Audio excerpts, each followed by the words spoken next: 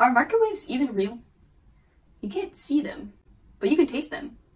Sort of. Let's take a look. First, let's center the frequency at about 2.45 gigahertz. Then, we need to set the frequency span to about 100 megahertz. As you can see, there's already a lot of action going on in this frequency range. Microwave ovens use the same band as Wi-Fi and frequency hopping Bluetooth signals. Now let's scoop up something to microwave. The majority of the energy is contained within the microwave, but you can see the small fraction of the signal that's leaking out. So how did these signals melt my snow? The microwave causes the water molecules to vibrate, which causes friction and generates heat. You may not be able to see it, but there's a lot going on in the RF spectrum. So, you tell me,